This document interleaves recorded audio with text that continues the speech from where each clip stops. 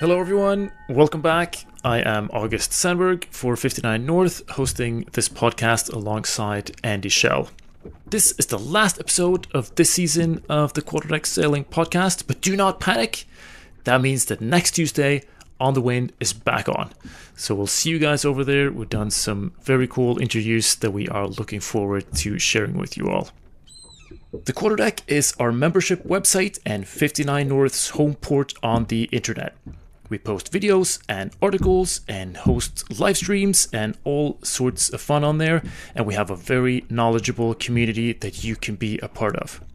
It is also the easiest way to interact with me and Andy directly.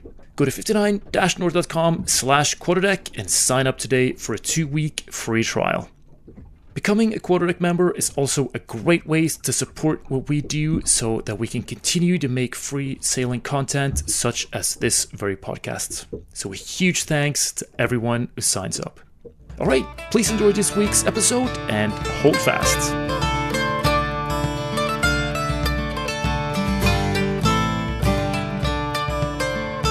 I was writing an article for Yachting World about my Greenland trip, and there's a little sidebar section in there about weather.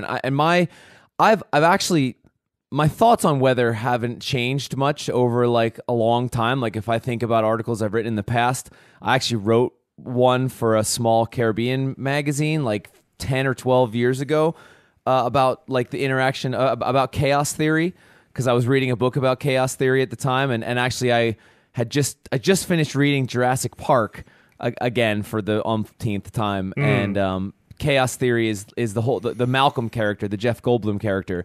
Chaos theory is his whole thing. That's the theme he talks about throughout the book. And I just pulled up a quote here. They actually describe chaos theory as it relates to weather in the book, and that's kind of what inspired me to talk about weather today. So when you're ready, I'll start with this quote. I mean, I think we're off to a great start already. Should we just roll? That's a great intro. Yeah. I just assumed we were rolling. I always assume that. yeah. Let's go for it. So, all right. So this is so cool. First of all, this like my favorite thing is taking. I mean, it's like sailing. Like what we do is like pretty low stakes. You know, no one really gives a crap.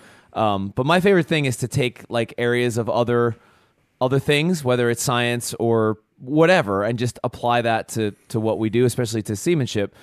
And this chaos theory is a super interesting part of that. And actually, chaos theory started with weather prediction. So this is straight from the book. This is not Malcolm's quote, but this is like Michael Crichton, the author. Like this is his description of chaos theory. So it says here, chaos theory originally grew out of attempts to make computer models of weather in the 1960s.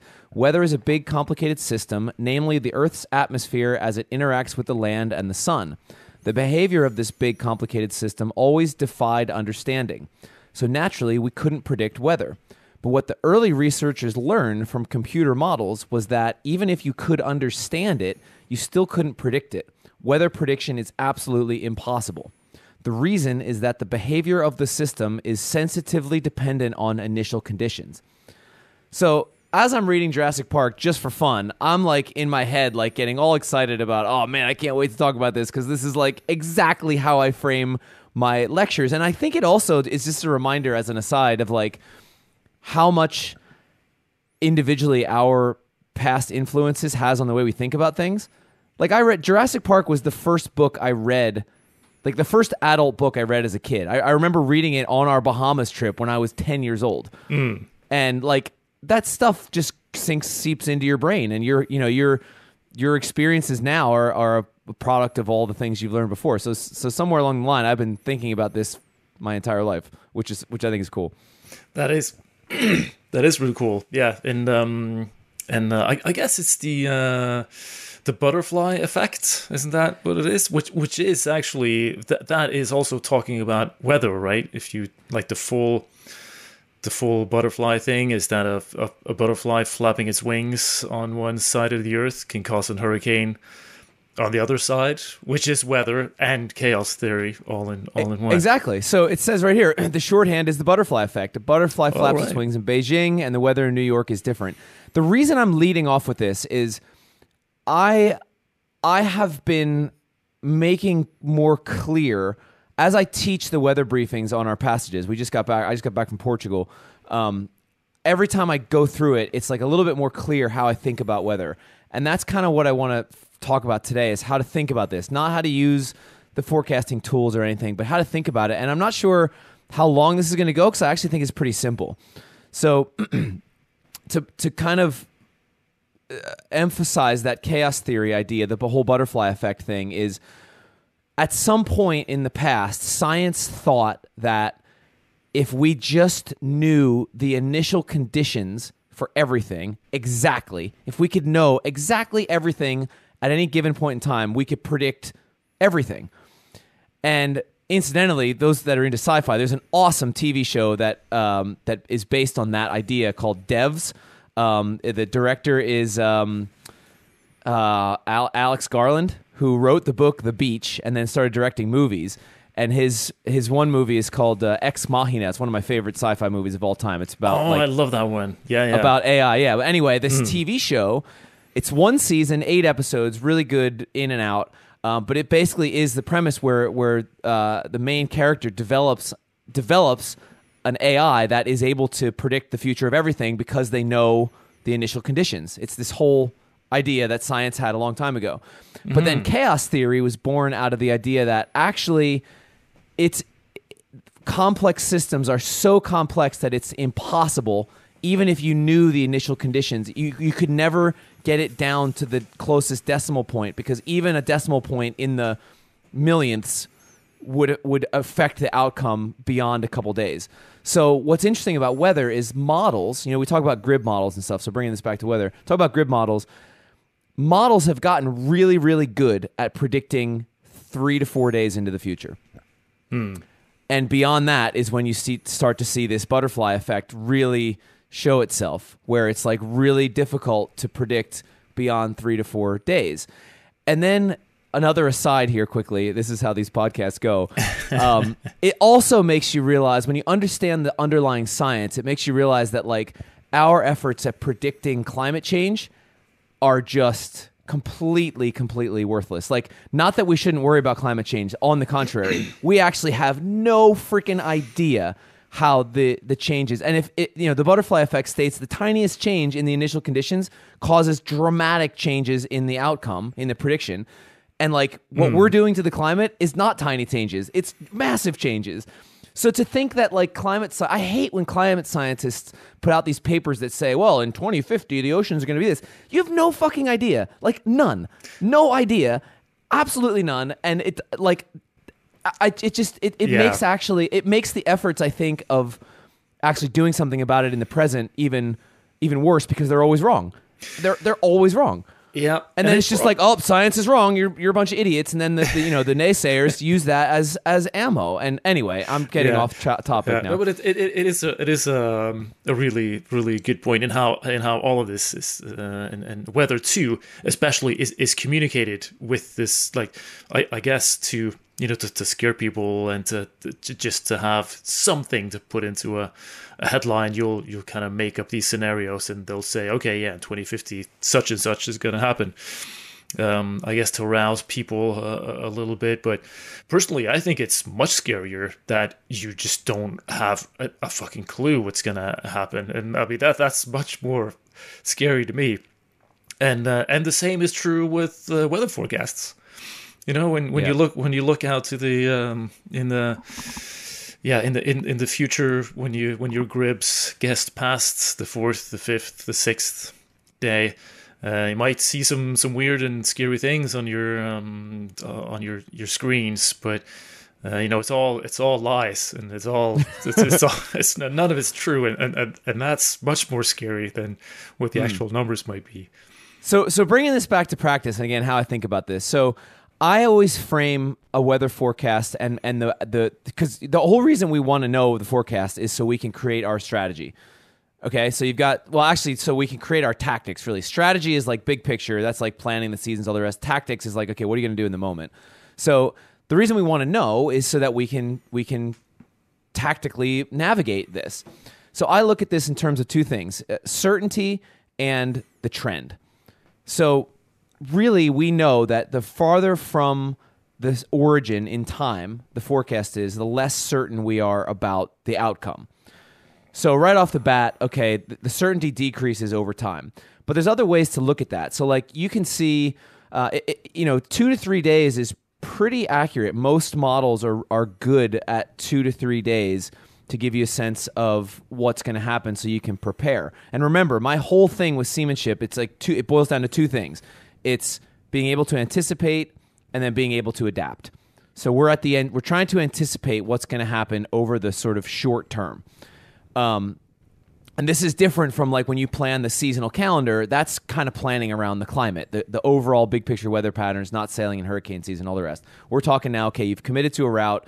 You're either looking for a departure window or you're already at sea and you're figuring out your tactics for that. So over the next 2 to 3 days, if you look at either one model taken at different times or two models, and you look at how they differ from one another. So if we look at the same model taken at different intervals, so either like 12 hours or 24 hours apart, if that same model is more or less giving you the same output each time there's a new model run, that's a greater degree. I have a greater level of certainty that the weather is going to do what it's going to do, or what it's predicted to do.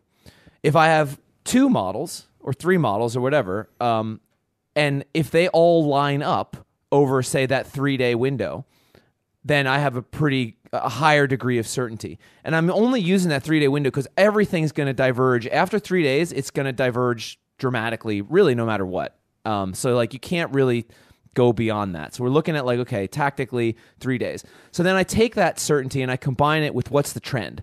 Is the trend as the model changes from run to run, or as the two different models diverge, is it trending in my favor or against me? And that can mean many different things. That can mean, is the wind getting stronger? Is the angles changing for or against me? Is the wind getting easier? Is this low getting stronger, getting weaker, whatever? What is the trend? Is it trending up? Is it trending down? So a practical example of this then is if I have a high degree of uncertainty where the models are changing every time I download a new one, and it's changing against me, I'm going to really look closely at my tactics and maneuver very conservatively. I'm going to make conservative decisions for the next couple days.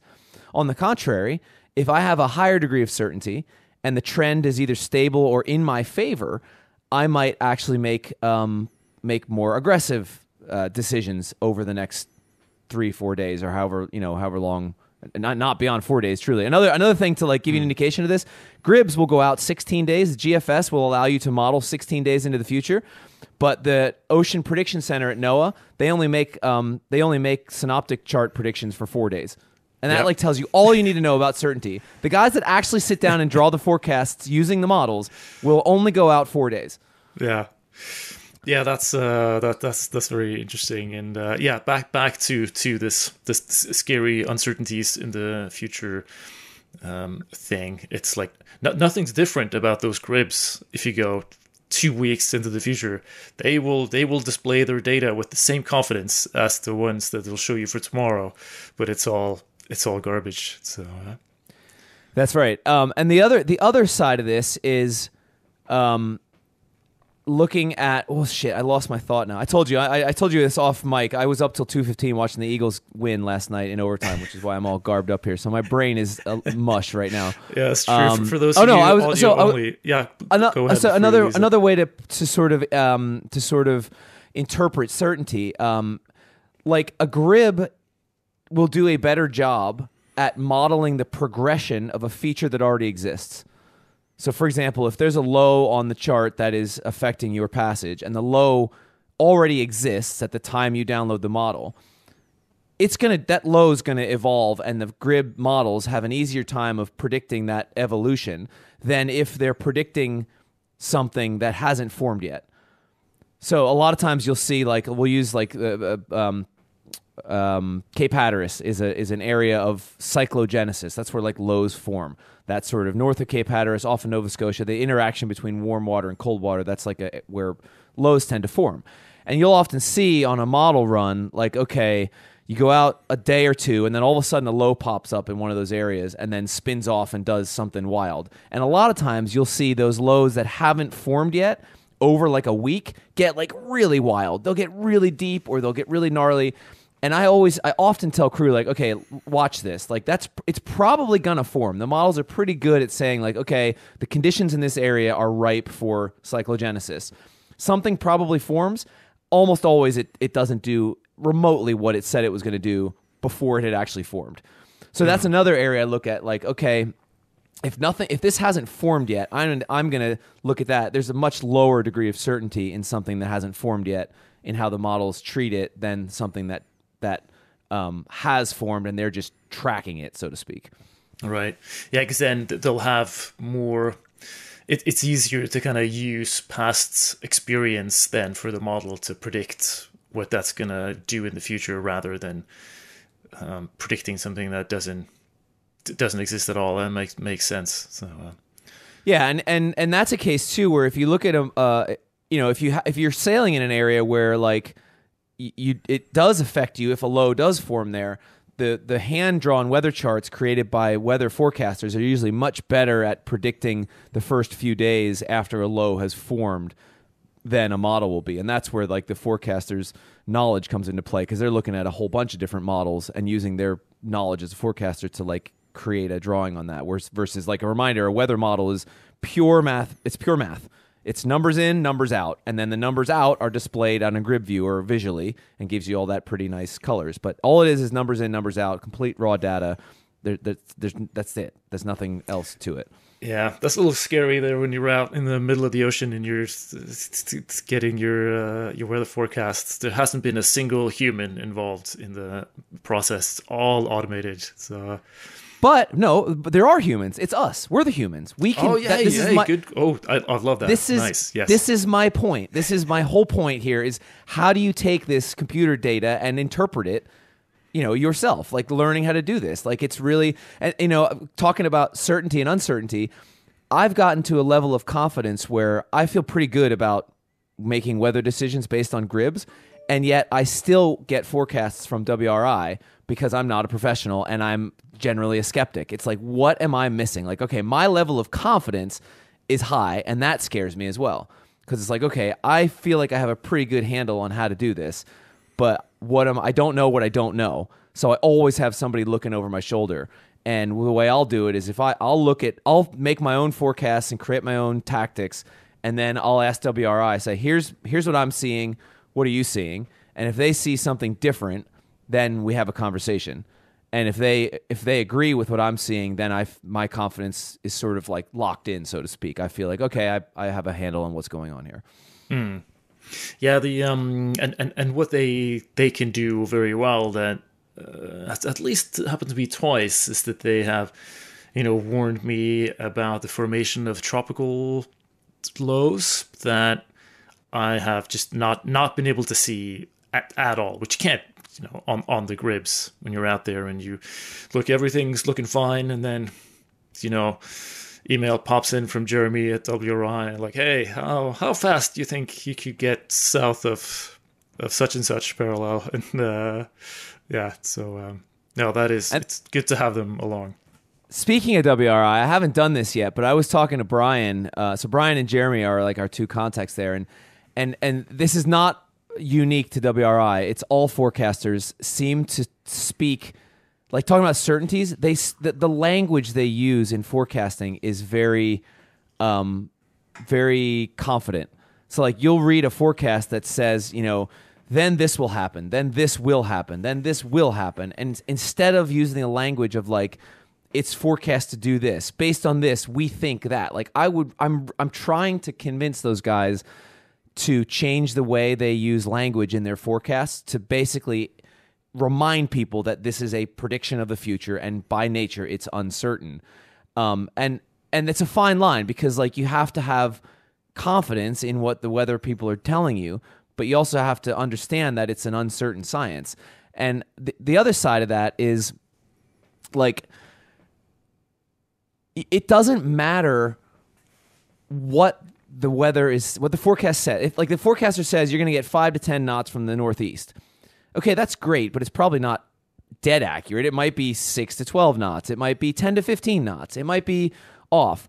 But what you want to know is what is generating that wind and how is it evolving? And that goes back to always keeping the big picture. Because we used to run these rallies, and people would get frustrated that, oh, the forecast was 10 knots more than it said it was going to be. It's like, okay, but like, did they get the big picture right? Were they accurate as to where that wind is generated? Where is it coming from? Is it coming from a low pressure? Is it coming from a high pressure?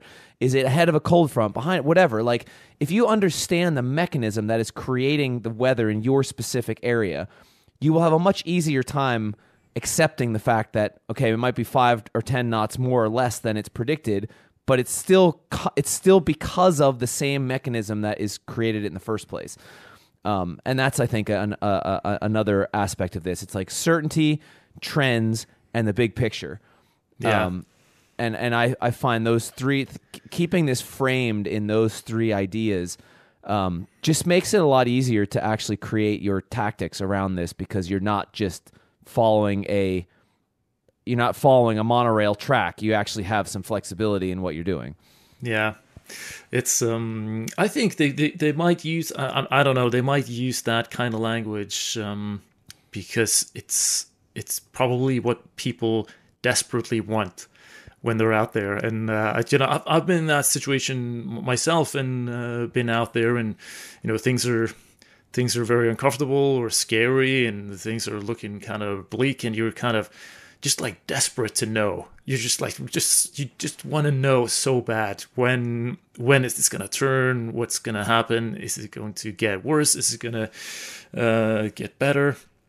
And both having been out there with those feelings, and also having been the weather router for people, I know that just like that, just the desperation of wanting to know what's gonna happen.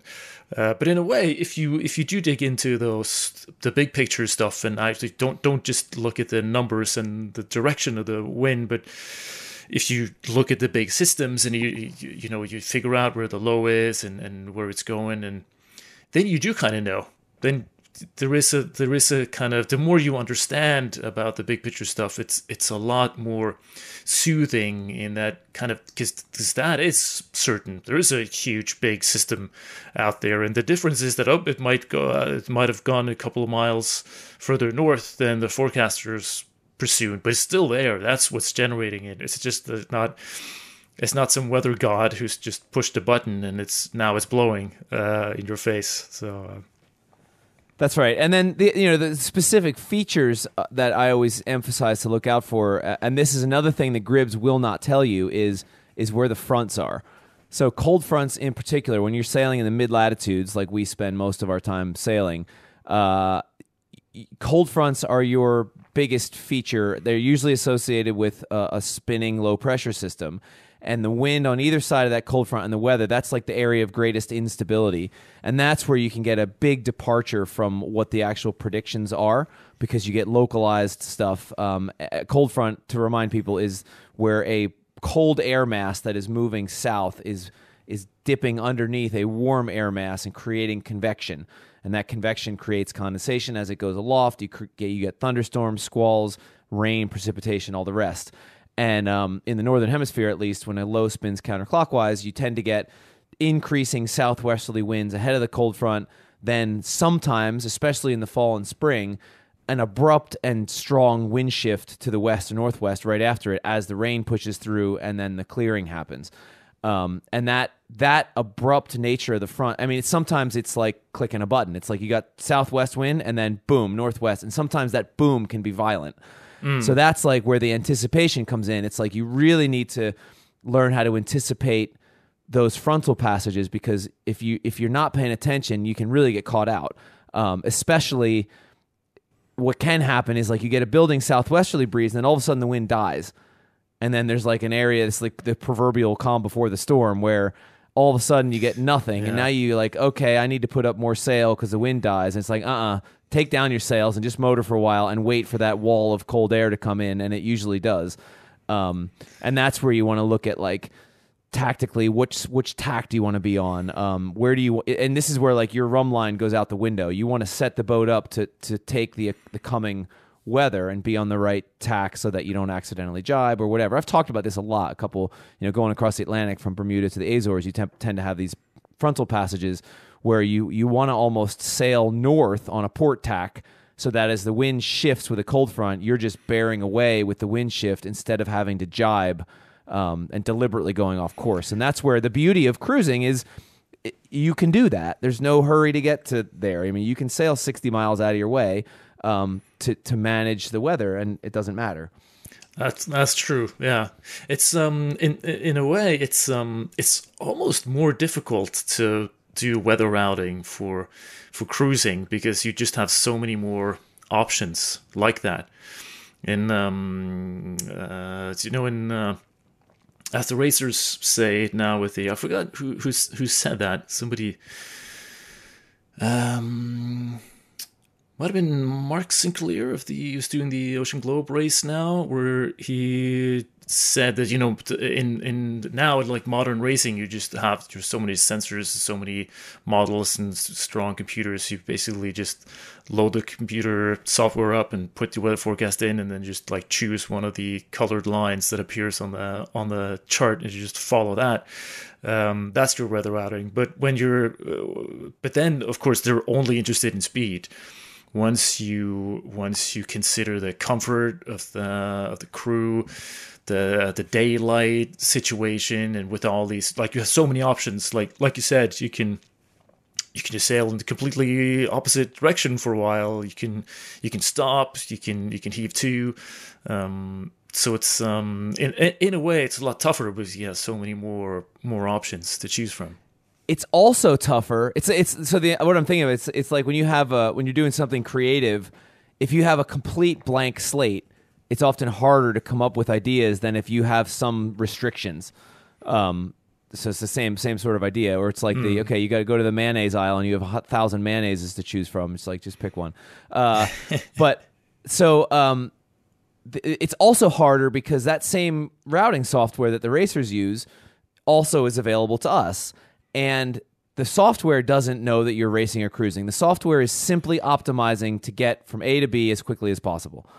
So it takes a learning curve to figure out how to tell the software, no, actually, I need to optimize for these other things. And you can tell it that, but there's a lot of settings that you need to learn to say, I don't want wind over this, or I don't want wind over this. Or what I prefer to do, instead of giving the computer like wind or parameters like that, I will actually manually look at, okay, where does my route want to be given the way the weather is evolving over the short term? And I'll put restrictive waypoints in there instead of telling the computer to go on the run line. I'll say, no, I want to go over here and then here and here and here. And I'll do that. And then I'll also let the computer, I'll sometimes do it with waypoints, and then I'll sometimes do it with like, okay, I don't want to see wind over this wind speed on this angle or whatever. And if those two things line up, it usually means that I've done a pretty good job of like manually figuring out what my route's going to be. But you got to remember too, like, our whole goal in cruising is not to get there as fast as possible. It is to get there as safely and as comfortably as possible with the least wear on the boat and the crew. Obviously, it's like a point of pride to make a fast passage. We're still trying to make a fast, efficient passage, but very often those two things are the same. Like, being fast and comfortable and safe is very often they line up. Yeah, that's all very good point.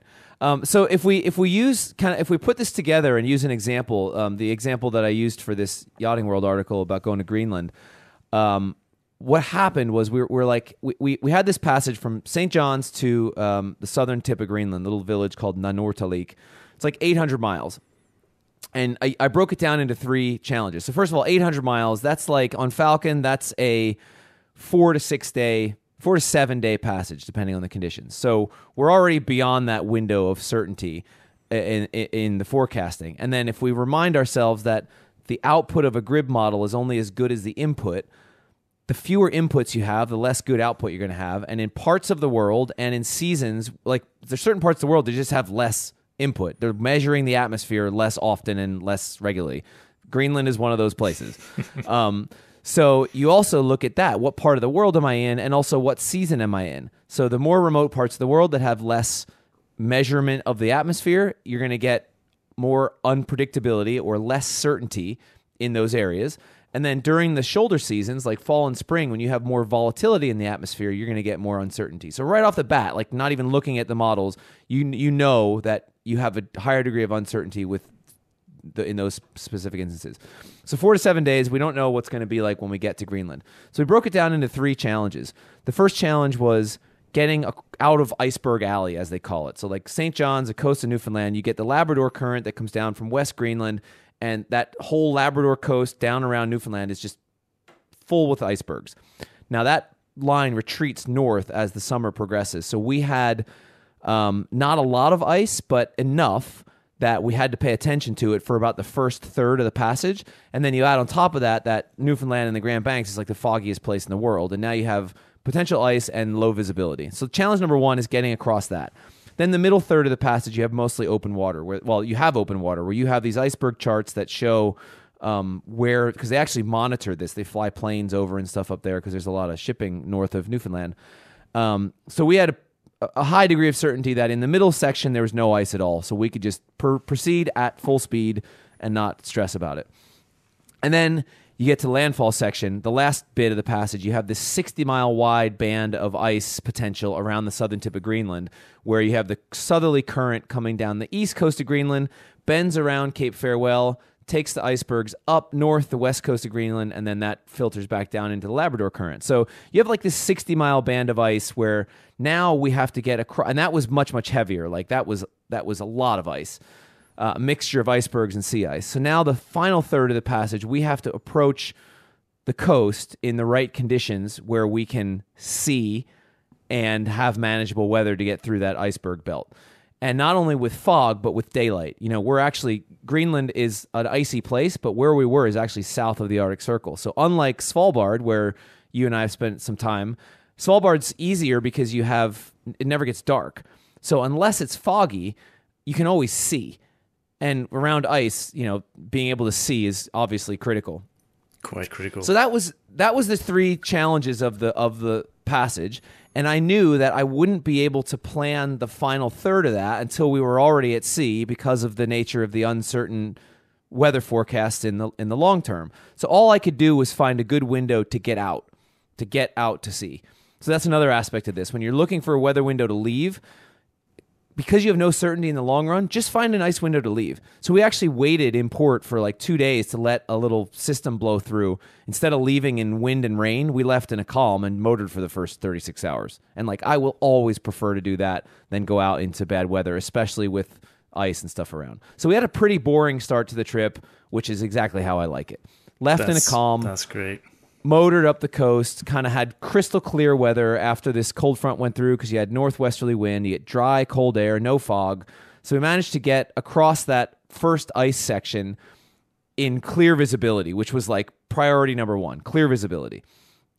And we actually saw an iceberg in the middle of the night, like it popped up on the radar. We were they do these squares, 5 degrees by 5 degrees, and they give you how many icebergs are in any given square. Now 5 degrees latitude, that's 300 miles. It's a huge area. And the square we were in had 3 icebergs. So I actually thought it was lucky that we saw one. It was like, oh, this is awesome. There's a target on the radar. Could it be an iceberg? It's like, holy shit, there's an iceberg over there. It's like, wow, we're actually doing this. So that was really cool. And we passed it at like 1.5 miles. Yeah, so we made it through that first third of the passage. Again, goal was just to get out of St. John's in clear visibility and stable weather to get our sea legs. So mission accomplished.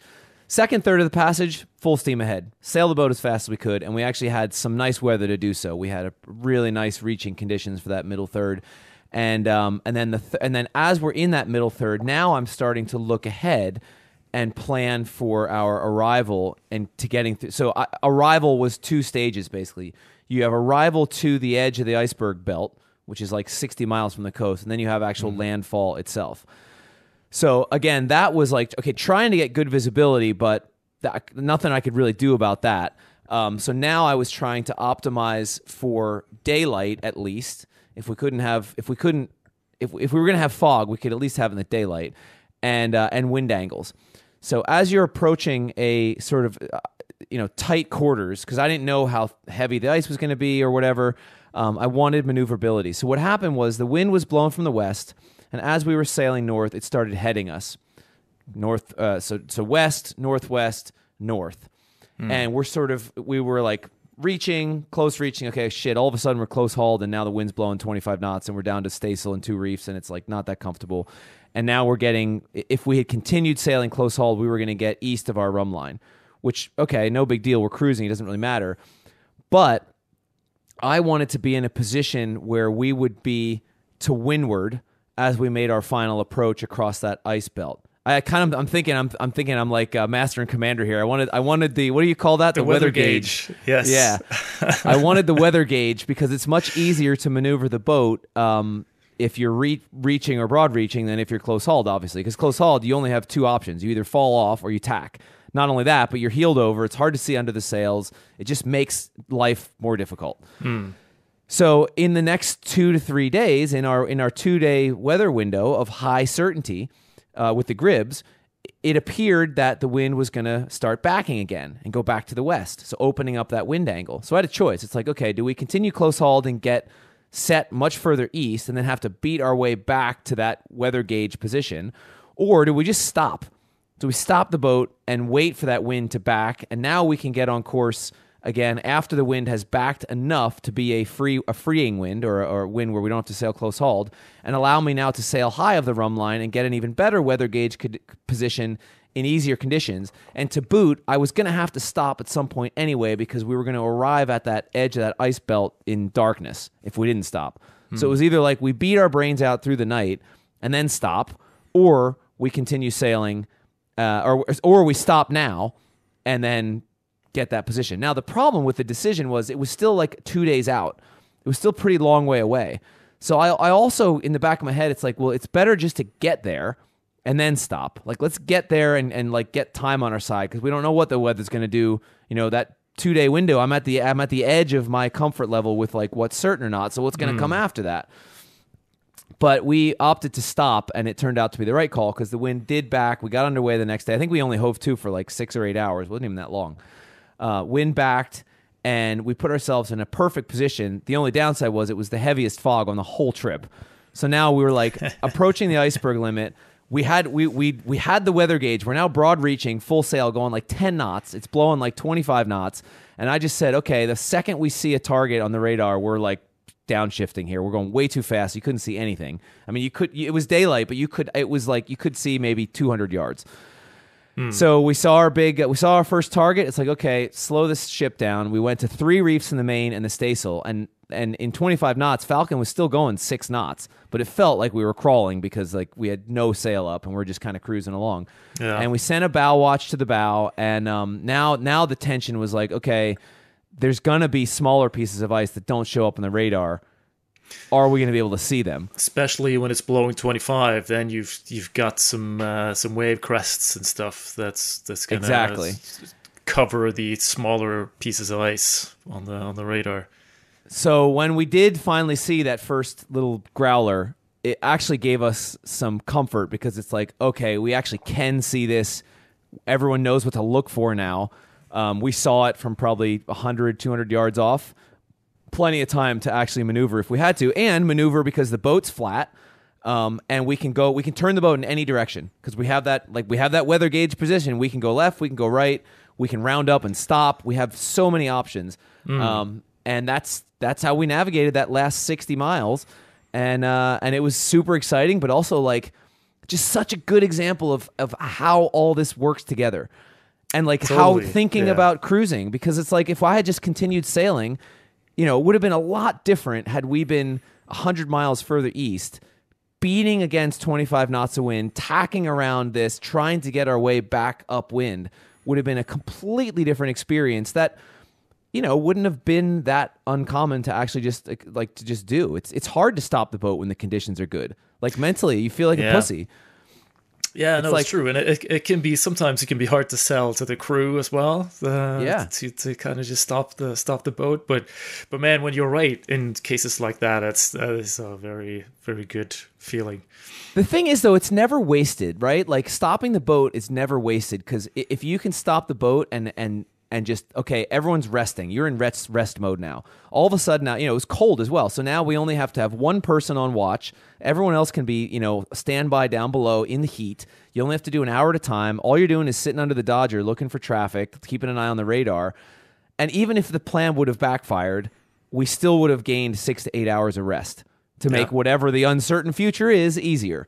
So but it is hard to do it in the moment. It's hard to stop the boat when you don't have to. Now, on the second leg from Greenland to Iceland, the conditions were so horrendous that we had to stop the boat because it was like we were launching off these waves. I was like, this is out of control. Stop this roller coaster. But that was a completely different scenario.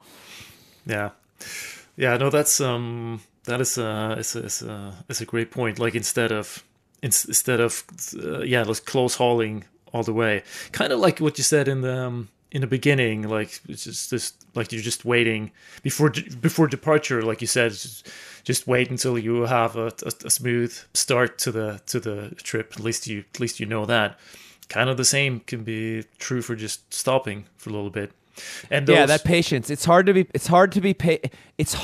patient when the conditions in your area are good. Yeah.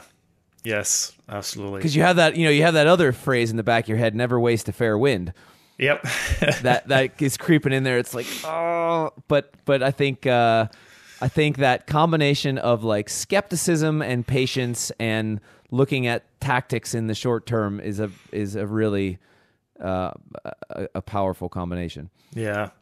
I was this year I fell victim to that once we were crossing over the North Sea from Faya, the island we went to. We staged there, and there was gonna be a bit of a front that was gonna blow past, like in the very very early morning, and I figured, okay, we'll just wait for that to pass, and then we're off.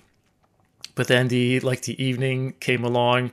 There's just like this beautiful wind blowing off the land. The sun was just coming down out into the sea there, and I just thought, you know what, we just gotta go. We just gotta get out there, and we did. And we were tossed around just a little bit by that front, and it was probably not the wisest decision in that regard. But man, I do think those hours were worth it in that case. Well, so we have the added challenge of like most of the people that sail with us actually want that. They want to go out in the heavy conditions under, professional supervision. So we have that like kind of obligation to walk that fine line between what is safe and a good learning experience versus what is like, hey guys, we can't go out here. This is foolish. Like we're being stupid here if we seek this out. And that's a tough line to walk. Yeah, that's right. It's interesting when you kind of do it on purpose.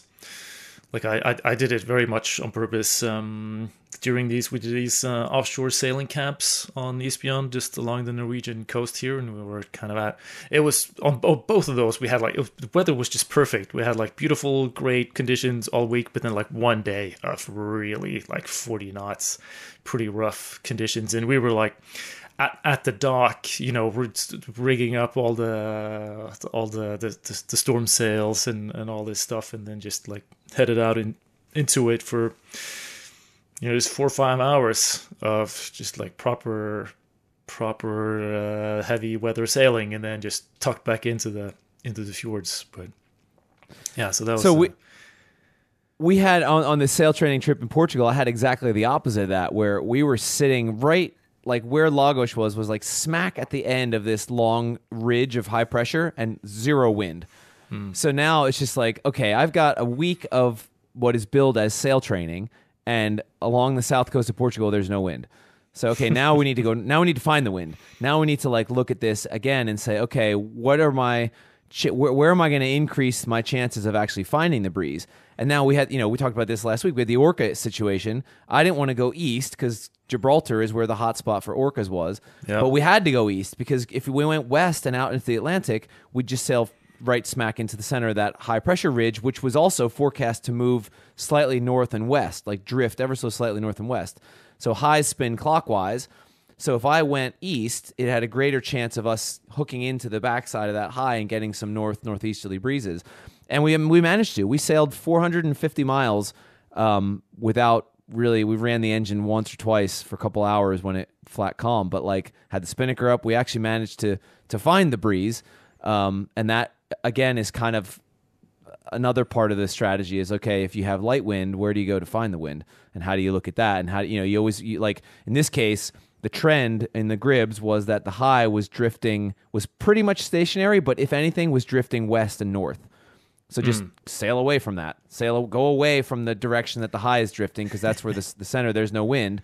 And we did that, and it worked. And we didn't see any orcas. We still managed to stay at least 150 miles west of Gibraltar. Very nice. Yeah, but talking about the options of cruising, like in that scenario, and also my training camp scenario, there you don't even have a start and an end port. You just have you can go absolutely anywhere you like. And we also have the option of using the engine, which is unique to at least most races won't allow you to use your engine. So that can also be used in kind of interesting strategic ways of especially finding wind, as you say.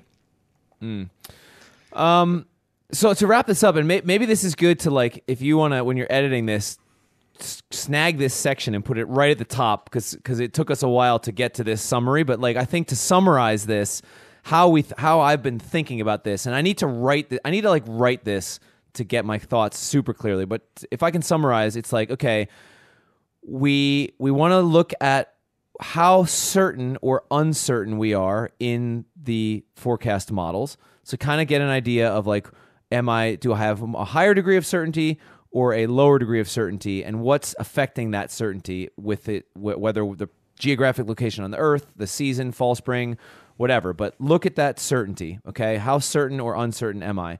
Then with the change in Grib model runs, what's the trend? Is the trend favoring or going against me?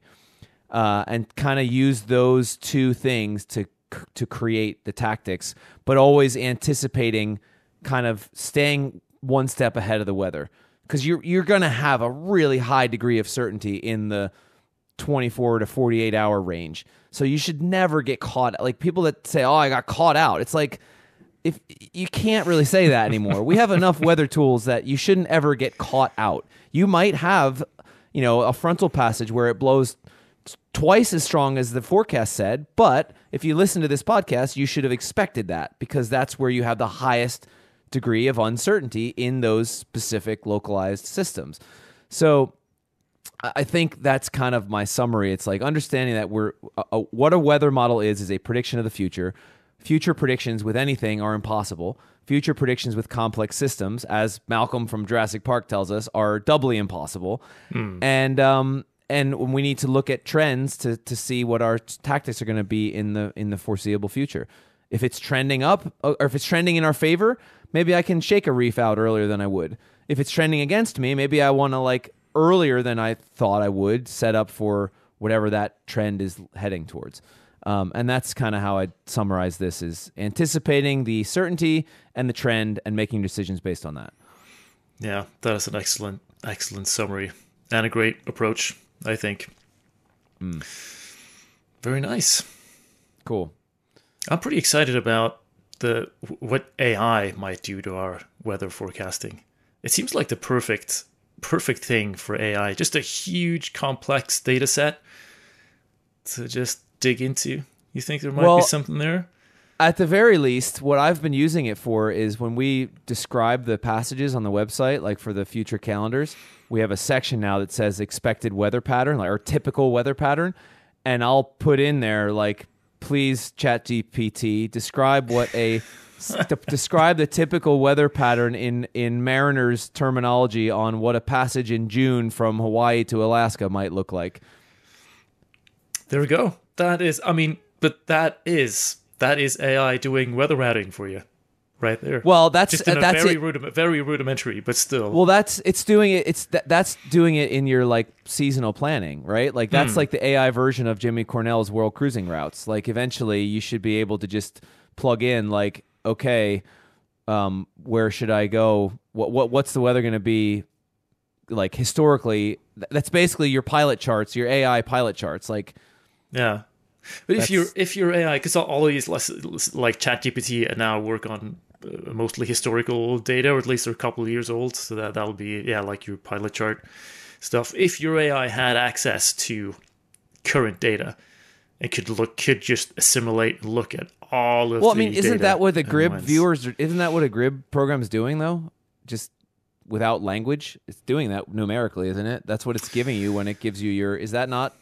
Oh, I guess. What's the difference? I mean, when it spits out a route, how is that not a version of AI? I mean, it's not language; it's not describing it to you. Yeah, but it's math. It's an algorithm, so maybe it's the same thing.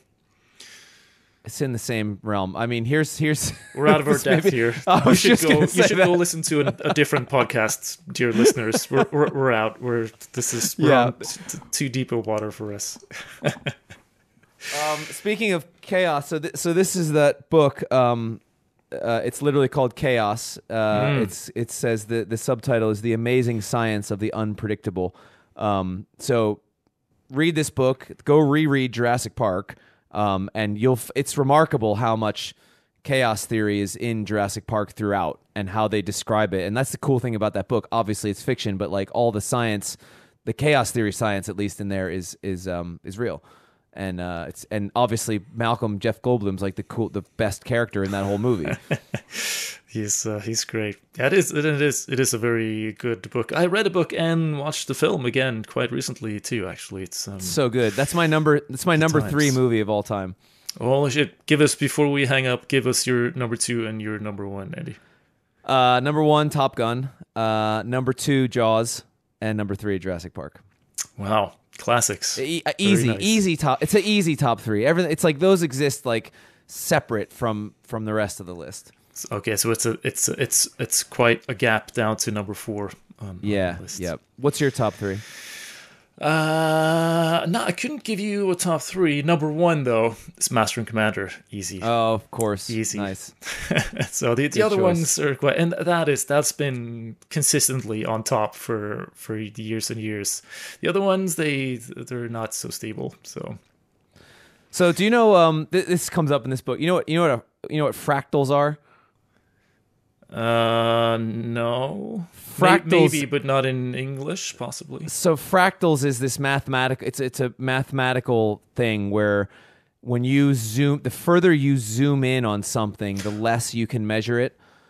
Got it. So like a coastline, for example, is like infinitely long, because if you try and measure it at the smallest scale, it just keeps getting more crazy. Yep. So that's like part of it, and then also the idea that like fractals say that like regardless of the scale, things look the same.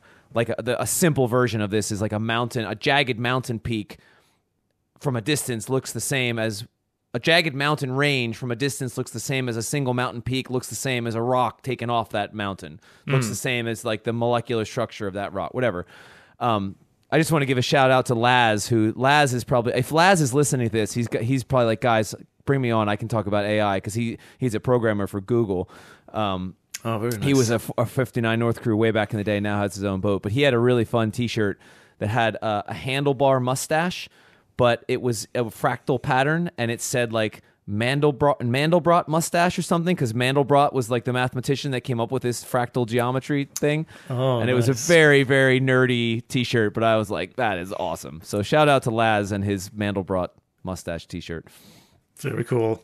Yeah, Laz, if you wanna explain to us the difference between the algorithms making grid files and an AI language model, please let us know. Yeah.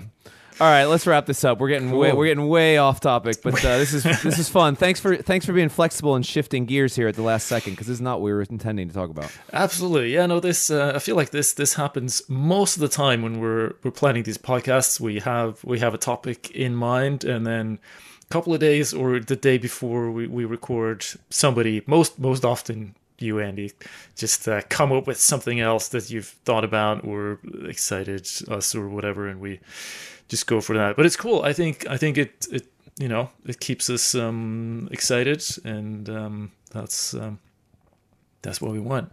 I'll pull out the little sidebar section I wrote for that article that I referencing for Yachting World, and I'll put that on the Quarterdeck because I have a much longer version of it that won't make it in the magazine that I'll stick in the Quarterdeck sometime soon. So look out for that. Also, plug this at the top, August, but On the Wind starts again next week, I believe. That's right. This is the last Quarterdeck sailing podcast episode of this little mini season. So we're gonna hand it over to On the Wind from here. So thanks for listening in this time around. And next week we're gonna have On the Wind back on. All right. Thanks, Skipper. Great. Thanks, Andy. Have a good one. Hold fast. Hold fast. Thank you very much for listening. If you want to join the Quarterdeck, go to quarterdeck.59-north.com. The Quarterdeck podcast is produced by August Sandberg for 59 North. Music is by the Storm Weather Shanty Choir.